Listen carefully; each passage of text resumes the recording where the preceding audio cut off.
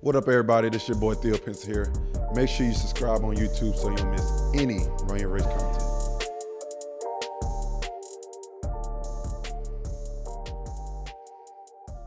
Bro, it's crazy though because I talk about this all the time. Man, I want to say probably like I didn't love basketball no more, bro. Mm-hmm. Like I want to say, but that started in Denver though. Yeah. That's I mean we forgot to talk about that too because Yeah. I was just like, it's not bad. It was like it's not basketball, it's business. That's when it started like making me. It's like it's a anger that you can't really do nothing about, bro. Mm-hmm. So I was like, oh, like, as far as we hoop, like you just said, you winning one-on-one games, you winning this and that, you having great practice, whatever. Yeah. Man, if Still don't matter. if that person is making 25, 15 mil, this and that, you making 5, you making 3, whatever.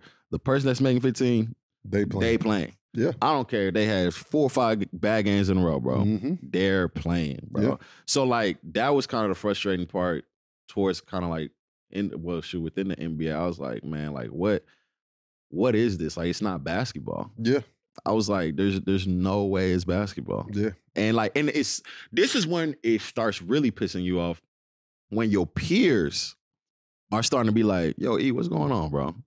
Like, you know what I mean? Like that's and this is like people kids are watching. You know what I mean? Like it's like, yo, E, what's good? Like, and I'm like, dog, I've done everything from the saying something, not saying something, yes sir, no sir, this and that. Like, man, this is a true story, bro. And I don't care if they know whatever. It is what it is. I'm in Utah, bro.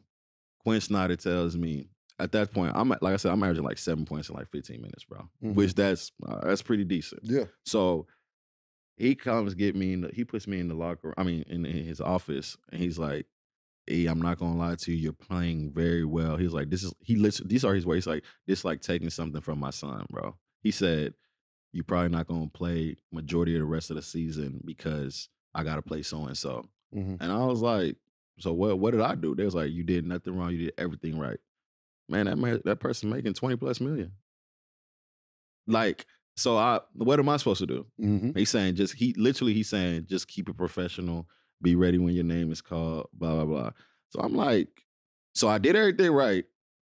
This is what you're telling me. I did everything right, but now you're telling me right wasn't right. You get what I'm saying? Yep. So now it's just like, man, it was on somebody like, F that, bro. Like I was like, whatever. So like, honestly, when COVID happened, bro, for me, I was like, thank God, like, thank you. Yeah.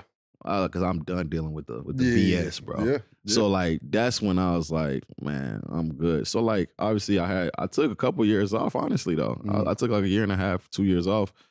I was like, man, I'm not dealing with that, bro. Like, because as a kid, you growing up, like, you just love the game. You love the game, bro. You just love hooping. You love the game. So then I didn't start like now I got it back though. Yeah. You know what I'm saying? Like I got it back. But it was like at that time I was just like, yeah, you've heard this before, but it's like, man, forget it. But now, you know what I mean, when I started going playing, especially when we running like up and down, like when we hooping, that it just brought it back, bro. And but now I'm mature and older enough now to know this is how it is, bro. Yeah. The business part of it. So and I was never a horrible teammate though. Like, and that's something that I admire from you, bro. Like, you know how everybody know you be trying, you want to play, bro. Yeah. You know what it is. Like everybody, I know you got game. Like we know what it is, but it's like, man, you just gotta do what you gotta do almost, bro. It's like I'm talking to myself. Yeah. You know what I'm saying? Like I see what you're talking about. I know exactly how you're feeling in those moments. I see everything you're feeling in those moments. I've been where you are. Right.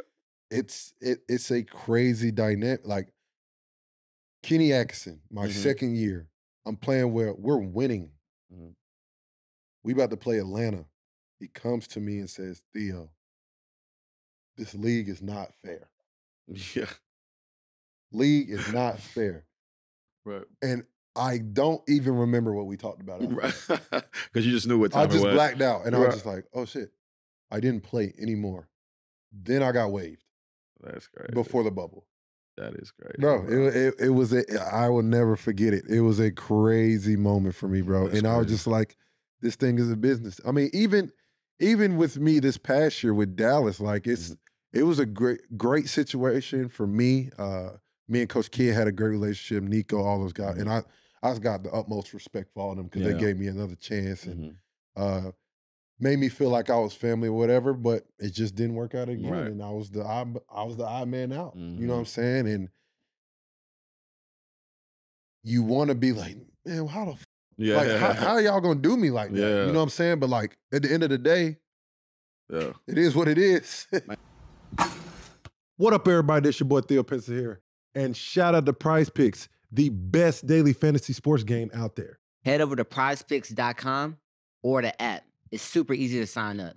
You pick between 2 to 6 players. You select either more or less than the stat projections. Prize Picks takes less than 60 seconds to make your entries, but also you can make 25 times your money. Prize Picks will match up to your first $100 deposit using promo code RACE. Go to prizepicks.com/race. Use code RACE for the first deposit match up to $100.